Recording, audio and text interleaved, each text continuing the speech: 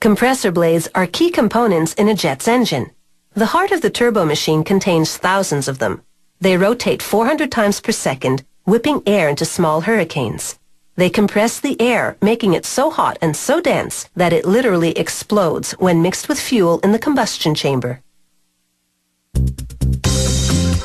In a jet engine, large compressor blades made of titanium compress the air entering the front of the turbo chamber.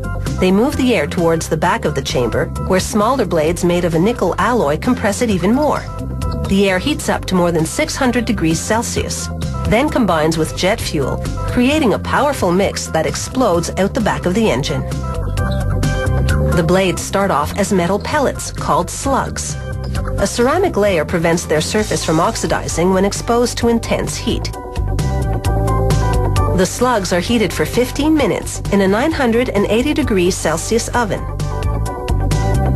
Meanwhile, a robot sprays lubricant on two forming dies inside a press.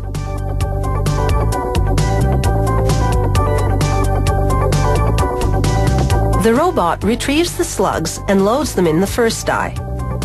The press applies 1,000 metric tons of pressure to preform the metal. The robot then transfers the slugs to the second die, where they take the initial shape of the blade. The blades are then dipped in water to cool.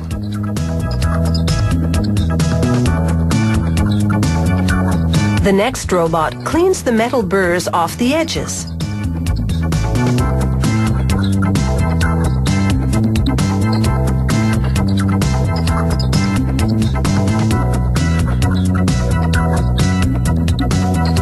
The blade is now an airfoil.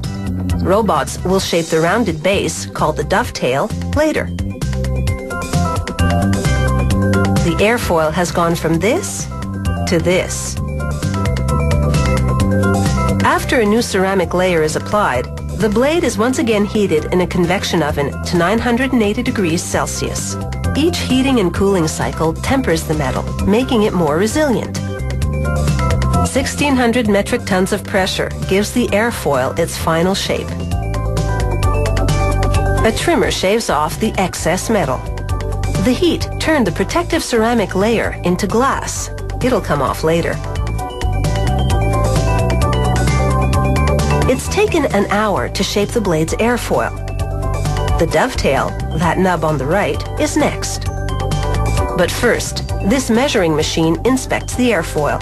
If any measurement is off by just half the thickness of a human hair, the blade doesn't make the cut. This casting machine will encase the airfoil in a matrix, a coating that protects the airfoil during work on the dovetail. They mold the matrix from liquid tin and bismuth. It solidifies into a metal cast around the airfoil. The future dovetail sticks out at the end. They load the cast into what's called a broach machine, with a series of teeth that carve the dovetail to its final shape.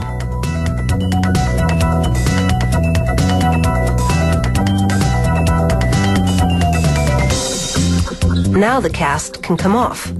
A worker loads it onto the removal machine. A hydraulic cylinder hits the cast at its weakest point, breaking it in half. The finished airfoil emerges unscathed. A dot matrix machine punches identification numbers onto the blade.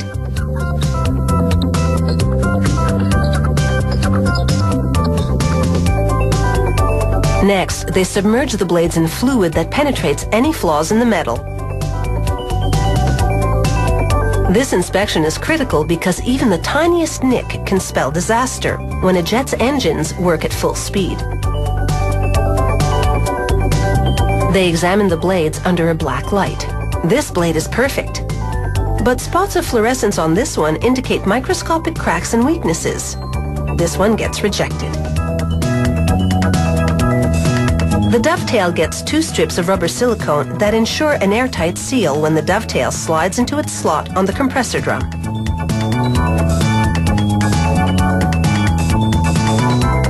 A final check, and the blades are now ready for takeoff.